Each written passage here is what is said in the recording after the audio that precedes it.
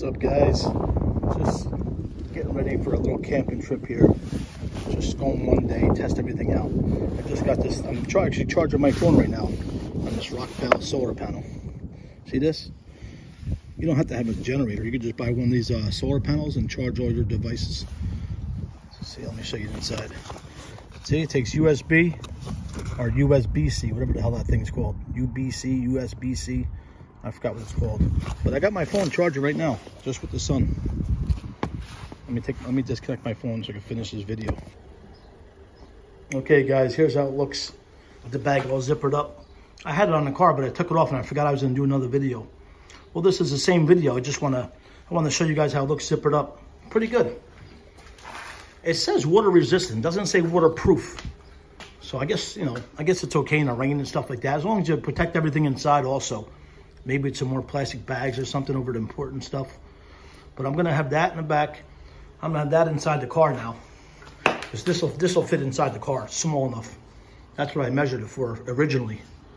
I just got back from a bike ride, guys. Just went to the beach and back. A lot of fun. Bike is great.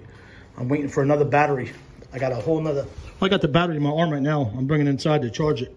And my speaker, my JBL. But see this? That's the adapter for the battery. I got another one coming for the other side. So I'm gonna have double the range. That one I don't have to worry about nothing, And I didn't install that light stick yet. I'm still waiting for my buddy to come over and install it. But I'm out of breath from going to the beach and back. Whew. But yeah, that lightsaber thing I got coming, the LED. I'm waiting for my buddy to get some free time because his wife is having a baby anytime this week. So I guess anytime after that. I got all summer, I got plenty of time. But I'm gonna install it right here, right on that bar right there, sticking up. I got a controller for it. Got to put that under the seat somewhere. But it should work good, day and night. All right. Anyway, that's the Maxxhaul.